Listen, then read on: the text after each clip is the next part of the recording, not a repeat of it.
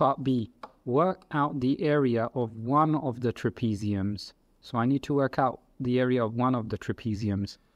So again, step one is to find the lengths.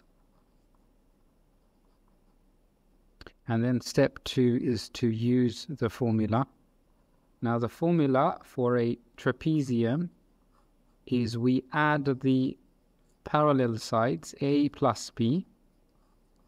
So area equals A plus B, and I divide it by 2, and then I multiply by the height. So now if I look at my diagram, I've got 10 here, and all of this makes 24.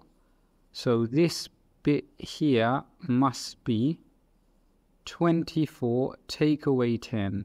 24 take away 10 gives me 14. So I've got 14 there.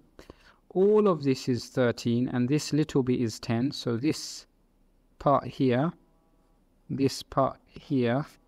must be 13 take away 10. That gives me 3. Okay, so I've got that distance there.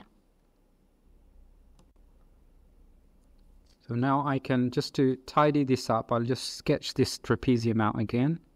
So this is 14 centimeter, and this is 3 centimeter.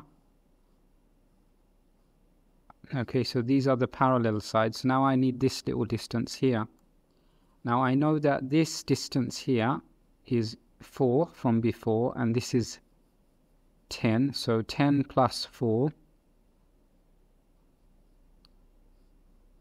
10 plus 4 gives me 14. So what is this little bit going to be? It's going to be 24 take away 14. 24 take away 14 gives me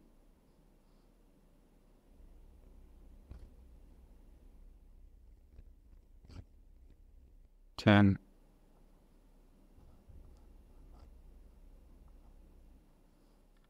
So 24 take away 10 is 14. Take away that little 4 gives me 10. So I've got 10 there.